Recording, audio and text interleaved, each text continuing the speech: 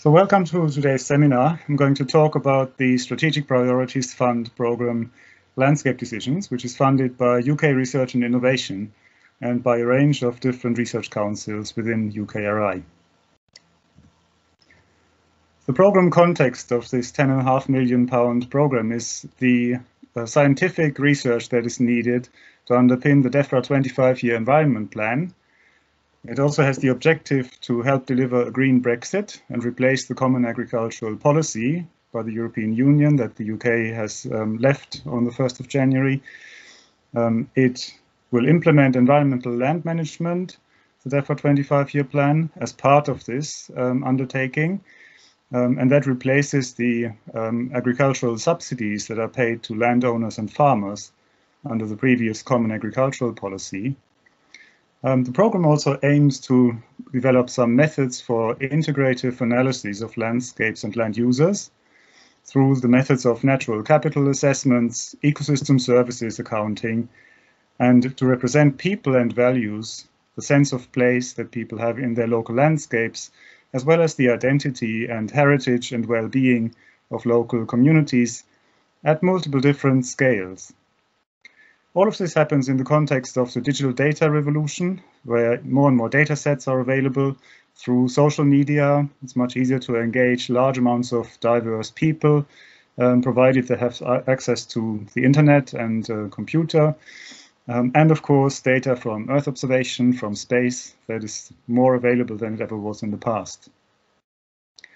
At the same time, democratizing data is one of the ultimate aims of the DEFRA 25-year plan, and landscape decision-making actually relies on transparency of the decision-making criteria that are being applied. So democratic access to data is one of the key features of all of this.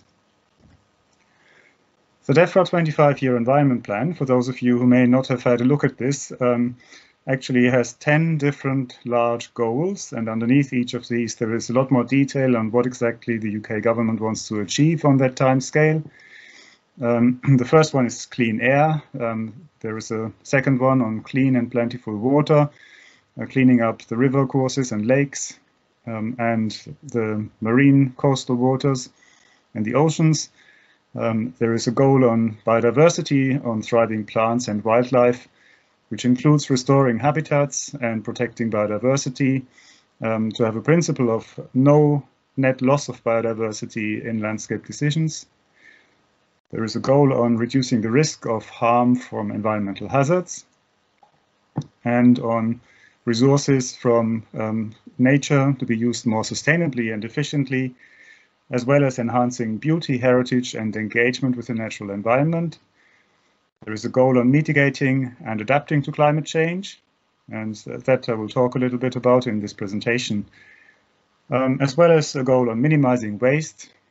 So there is a goal of avoiding as much waste as possible and recycling as much as possible, and managing exposure to chemicals and reducing the risk to human health and to the environment from chemicals, as well as enhancing biosecurity, by which is meant, for example, invasive tree diseases and invasive species. So quite ambitious, and lots of details still need to be worked out how this is going to be rolled out and implemented and monitored. In addition to the DEFRA 25-year environment plan, in 2020, in November, Parliament passed the Agriculture Act. I think it got royal assent in November 2020, so it entered into a law. And that includes the environmental land management as a principle, where public money is paid for public goods. That means, in other words, payment for ecosystem services to farmers and landowners. So as a farmer, you might in future get paid for improving air quality and water quality by using your land wisely. You might get paid for protecting plant species and protecting wildlife and creating and restoring habitats on your land, as well as protecting and enhancing soil health, contributing to flood risk mitigation and retaining floodwater on your land, for example, and climate change mitigation, by which I mean taking up carbon and other greenhouse gases from the atmosphere and reducing nitrous oxide emissions and other emissions to the atmosphere. The Agriculture Act was intended to boost the agricultural industry and create greater investment in new technology, as well as maximize land potential and increase competition, productivity, and innovation. There is a 7-year transition period, which started in January this year, in 2021, and during that time it is intended to phase out the current financial reward system for farmers, which is called the Basic Payment Scheme, that is part of the Common Agricultural Policy under the European Union agricultural subsidy arrangements. At the end of that 7-year transition period, all payments to farmers should follow the principle of environmental land management. Government also needs to produce a report evaluating the impact of any future trade deals on animal welfare and farming before that can be approved, as well as reporting on food security every 3 years, starting at the end of the current year. So I wanted to talk about the net zero carbon target, climate mitigation, a little bit more. Net zero carbon is being talked about a lot, and what it is a target that is bound by law. The UK Parliament actually passed that legislation in June 2019 and committed the UK to achieving net zero carbon emissions, or net zero greenhouse gas emissions to be precise, by 2050.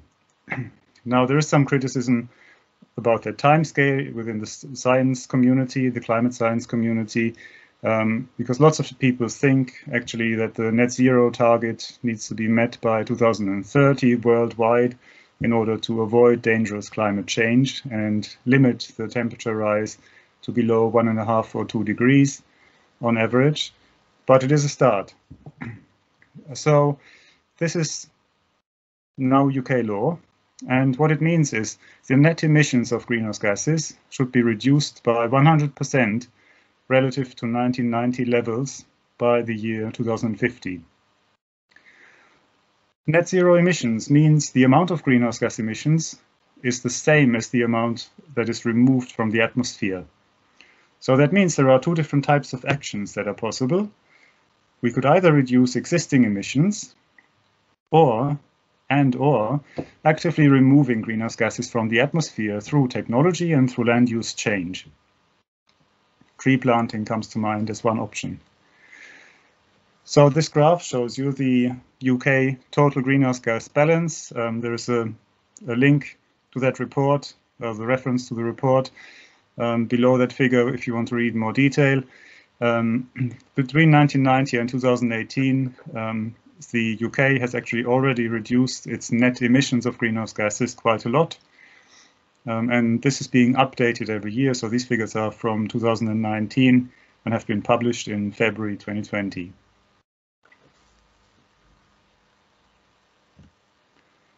If we look at it by sector, then the UK greenhouse gas emissions actually show that transport is now the biggest emitter of greenhouse gases in the UK, the biggest contributing sector to climate change, followed by the energy suppliers. So in 2016, transport overtook the energy sector in terms of the contribution to the greenhouse gas emissions. Businesses have slightly declined in their significance for greenhouse gas emissions.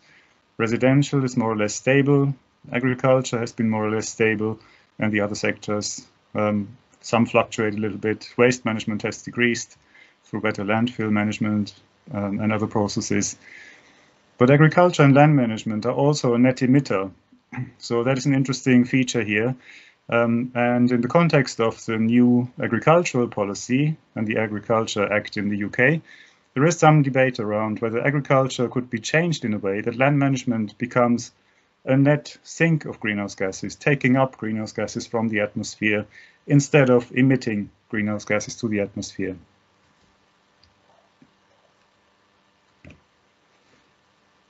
Renewable energy in the National Greenhouse Gas Account is also an interesting feature. We have seen an expansion of renewable energy in the UK. And so one thing we have noticed in the greenhouse gas accounts, when we look at the change from one year to the other, between 2018 and 2019, the biggest change in greenhouse gas emissions was the transport sector. But if we look at a longer time scale, between 1990 and 2019, then the energy sector actually is the one that had the biggest reduction in greenhouse gas emissions, maybe with the exception of waste management, which has even more reduction, but is of a smaller absolute magnitude. So that shows that really technology has a role to play, and switching to renewables can make a big contribution to achieving the net zero greenhouse gas emissions goal.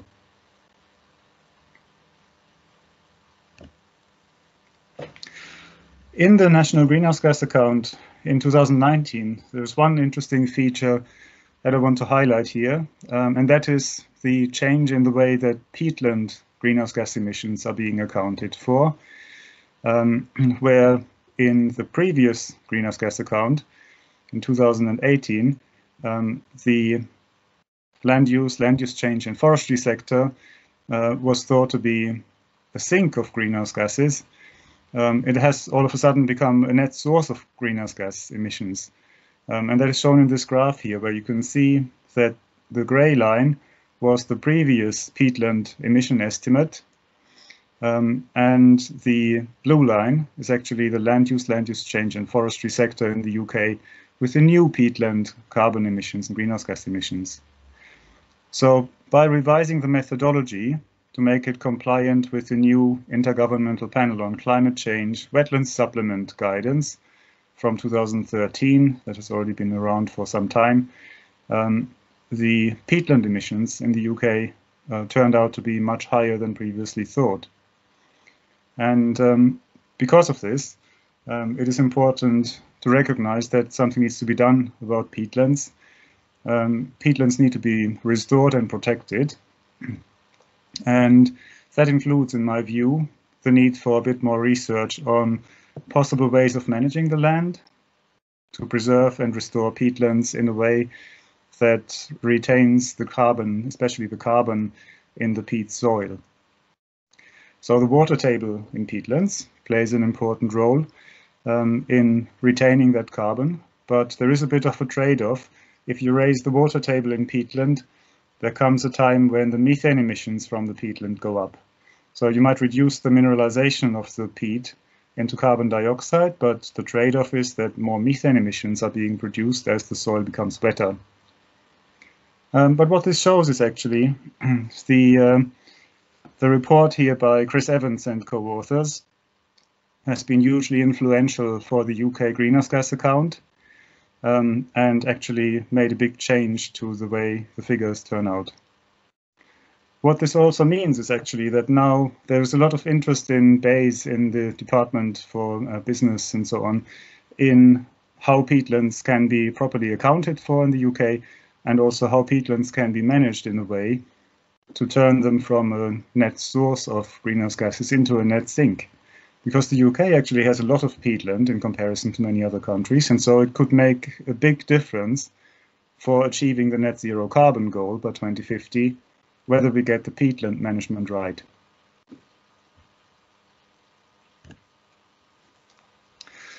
How can we reach net zero carbon? Now, climate change has become a race against the clock, in my view. And there is a big question mark around what the role of landscapes is in responding to the climate emergency and mitigating climate change. Can we reduce net greenhouse gas emissions from land use change and forestry? And how can landscapes support the economic green recovery after COVID? There are papers out in the scientific literature now, including this one here in Science by Klein and Hartmann on climate change and tree mortality, where scientists now discover that actually tree mortality is partly driven by climate change impacts.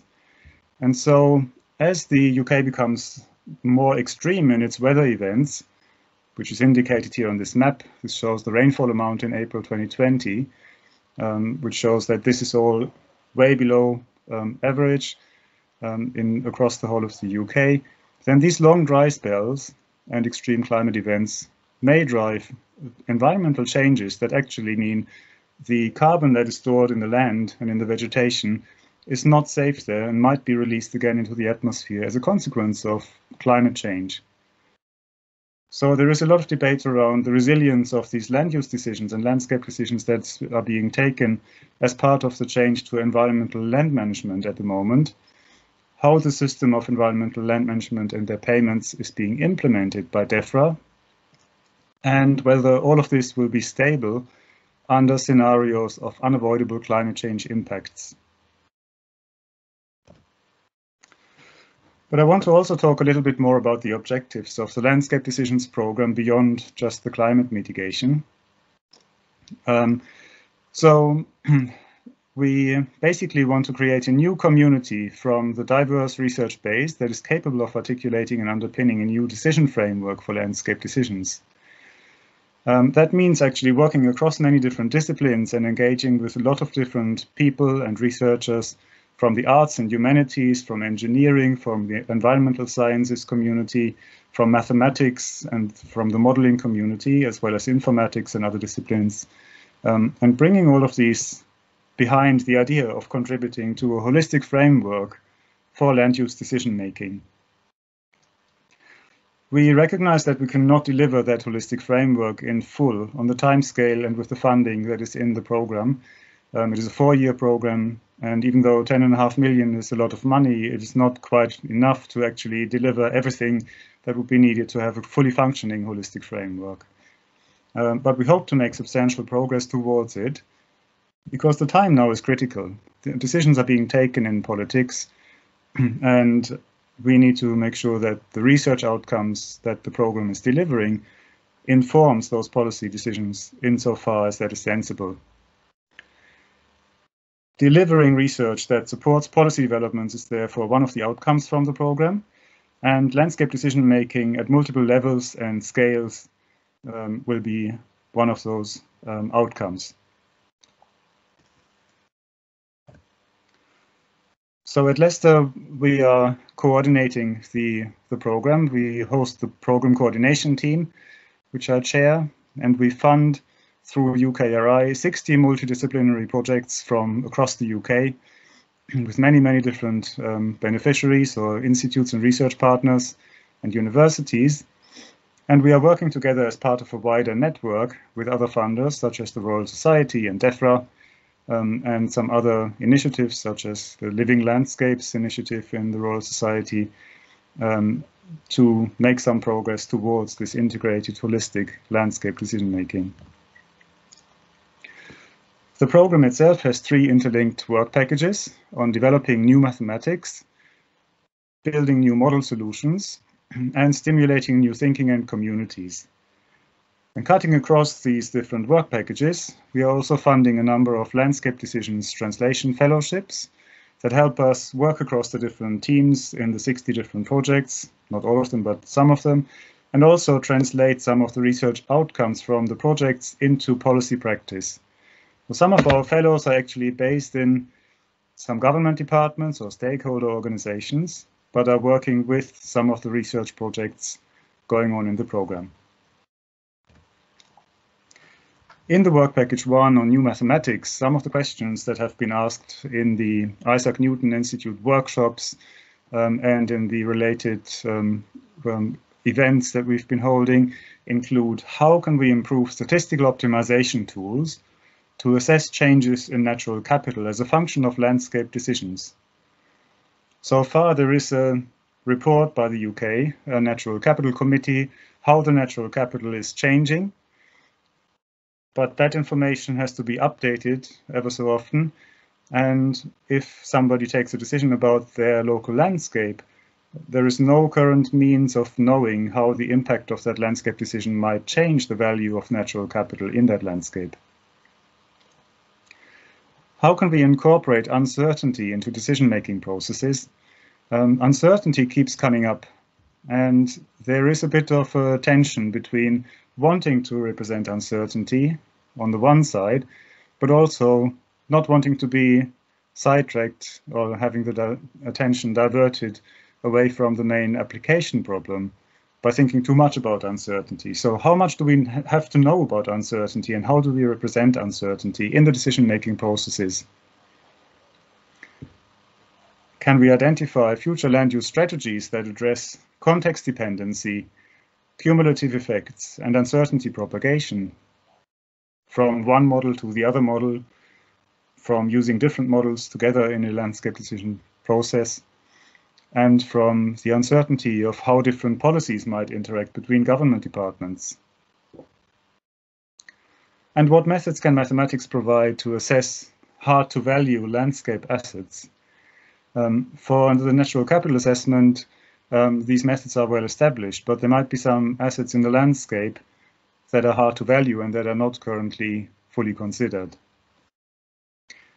We did a little word cloud coming out of the new mathematics projects and out of the different grants that are funded here. And this shows you that uncertainty features very strongly next to decision-making and modeling, landscape decisions, of course, and decision-making processes, spatial and temporal issues, scaling models, benchmarking, nonlinearities, and some other issues.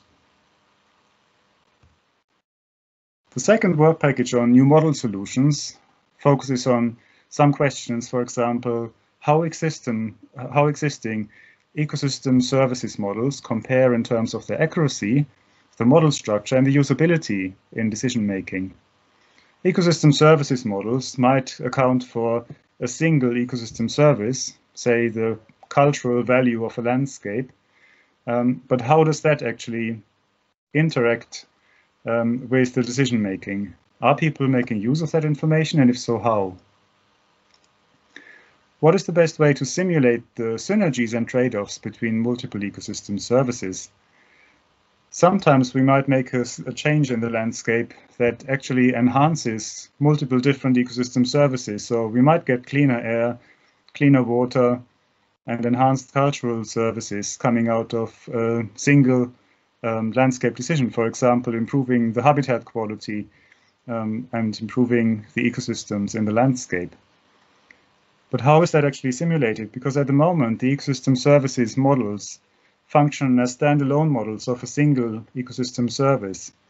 So they don't talk to each other, they don't inform each other, and therefore they cannot represent adequately synergies and trade-offs between multiple ecosystem services.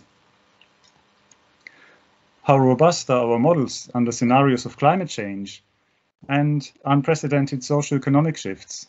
If we see major changes in the economic environment, like we have seen as part of the Brexit deal, and the new export and import restrictions that are introduced, as well as the new environmental land management policy, then the question becomes actually how robust those models are. Can we still use them? Are they still valid? How can we enable more landscape decision makers to use the best available models? Are landscape decision makers in fact using any models? Because sometimes people are just deciding because of some other motivating factors. It might just be how they feel about their land, what they value about their land, and on their past experience in managing the land. How can models represent people's values, identities, and experiences with ecosystem services in quotation marks, their landscapes? For example, in the Northern Forest, which is a big afforestation area in the north of England, there is a lot of resistance from local communities against the idea of all of a sudden living in a massive big forest area, where in the past they have lived in an agricultural landscape. And that probably came out of the lack of engagement with the wider public when the Northern Forest Plan was developed by government. So how can we actually include people's values and people's priorities in the landscape decision processes? And in work package 3 on new thinking and communities, there is a lot of thought being put into how we can integrate culture and nature into landscape decision-making processes.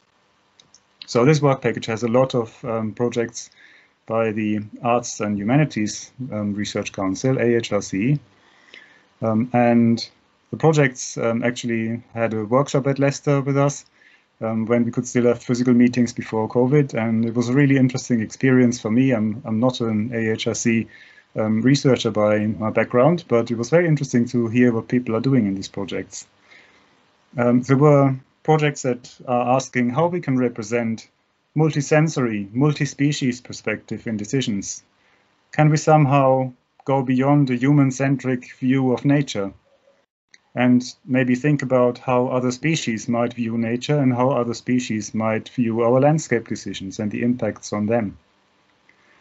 What are the best ways of engaging disadvantaged groups in the decision-making processes that are changing our landscapes? Landscape decisions are often taken by landowners or land managers without engaging other relevant stakeholder groups. Can that change, and if so, how can it change? Because the ecosystem services that landscapes deliver quite often benefit much larger communities than the primary land use. If you consider an agricultural landscape, for example, people might use that for walking their dogs, for going cycling, for going hiking. They might use that for other sports, and they might use it for the cultural value, for the aesthetic value of the landscape. But those things probably don't feature very highly in decisions about what crop a farmer is going to grow. So how can all these things be brought together in landscape decisions? And finally, how can arts approaches help to make visible the cultural values and local benefits of ecosystem services to diverse groups of people? I'm giving you an example here of a landscape art painting of Scotland, the Isle of Mull. I've just picked this randomly. There's no connection to the program as such, but I was thinking what these landscape artwork exhibits actually show is the artist's perception of landscapes. And you may be aware that there's a series on the television right now on the Landscape Artist of the Year. I really recommend watching that. It's really entertaining, where people paint the same landscape and you get completely different paintings at the end. So it depends partly on the lens of the observer what the landscape looks like. The program also has a big activity on integration and research synthesis. That includes program-level workshops and events, and they create the glue between the projects, and also link with outside initiatives such as the Living Landscapes program by the Royal Society, the DEFRA family of different stakeholder organizations and devolved administrations, and NGOs, non-governmental organizations, and conservation organizations. We actually recorded short YouTube lectures that introduce the projects to other projects and also to policymakers. Those are available on the Landscape Decisions YouTube channel. If you want access, just send us an email. I'll show you the email address on the last slide. And we currently work together in writing groups that target specific program-level outputs where we achieve some synthesis of different project outcomes, aiming to produce journal papers, policy reports, briefing notes.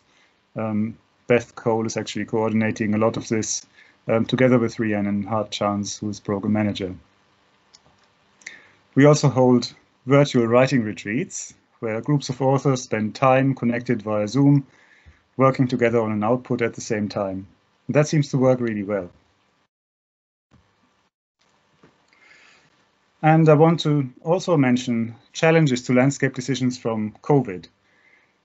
As we come out of lockdown, the roadmap for this has just been announced recently.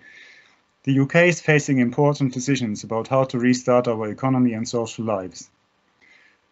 What you see there on the left-hand side of the screen is not a nuclear bomb. Actually, it's the California wildfires in 2020.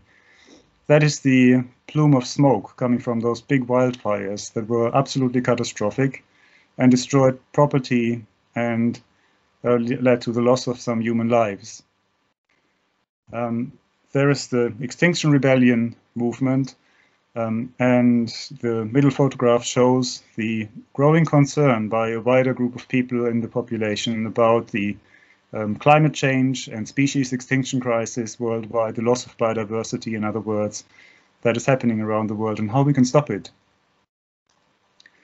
And of course, we see the empty streets here on the right-hand side, where people have been confined to their homes and their workplaces in some cases for a large proportion of the last year. And that will have led to some environmental changes. For example, wildlife has started to colonize some of the car parks in National Trust properties. So how do we manage that when we come out of the lockdown? And what are the environmental impacts of the lockdown? If we look back at the past year, do we actually really know what the restrictions on movement and social distancing and the reduced visitor numbers to outdoor spaces have meant for the environment? There were some beneficial impacts. There might have been some unintended negative impacts. But how do we know this? Because there was very little field research going on. Some local public footpaths were heavily used, so others were overgrown because they could not be used. Conservation areas might have been left unmanaged in some cases, and wildlife may have flourished and expanded its range. Ecological surveys were paused for part of that time, so there will be data gaps that we have to deal with. And that raises the question, how can such big changes be modeled mathematically and taken into account in decision-making tools?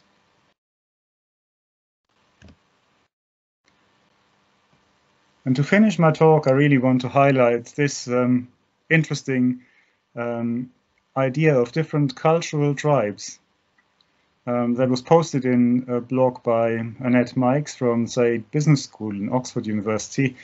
And she basically summarized these cultural tribes after John Adams, where different people worry about different risks. You know, we all know this from people we know. People worry about a recession, about public and mental health. People worry about possible war. They worry about pollution, unemployment, the extinction crisis, climate change, you name it. But interestingly, there are different groups of people with different views, and they are categorized in these cultural tribes. Individualists see nature as being benign, predictable, and forgiving to humans. Our economies are fragile and require protection from intervention, and therefore the preferred management style is quite laissez-faire. That means not much intervention, and that individualist approach actually came up with the concept of herd immunity at the beginning of COVID, where the idea was if you just let nature take its course, people will get infected by COVID, but then herd immunity will kick in and everything's going to be all right. That didn't turn out to be true. But that is the kind of mindset of an individualist in the sense of those cultural tribes. The egalitarian cultural tribe see nature as being fragile and unforgiving, whereas the economy is robust enough to allow the precautionary principle, protecting the public from harm. Egalitarian values meant that several countries with COVID switched into a rescue at all cost mode and threw all their resources at fighting the COVID pandemic. Interventionists think that within limits, nature behaves predictably. And that means the nature of this response is interventionist and relies on cost-benefit analyses as far as possible. So interventionists you can think about as being driven by information and making decisions based on predictions of the future state of nature. And fatalists, finally, think nature is beyond human control. There's nothing we can do. We are all hostage to the outcomes of policy changes we cannot influence. And we can actually think about the apathy of that group of fatalists and the problems of overcoming it. How do we get this group out of their passive attitude towards policy and towards nature? That is a major challenge to not just policy, but actually also to the Landscape Decisions program. If we think about engaging with people, engaging with local communities, how do we actually manage to engage with the fatalists who think, oh, we can't do anything anyway? So it is a bit of a problem, but I think that cultural tribe concept relates, in my mind at least, to many of the complex problems around landscape decisions that I mentioned in my talk. So on this slide, there is the contact address, landscapes@leicester.ac.uk, where you can find out more information and ask about the YouTube channel if you want. And we have the program secretariat at UKRI. This is more if you want to contact the funder. So I recommend going to the program coordination team at Leicester. There is the program website, and you can follow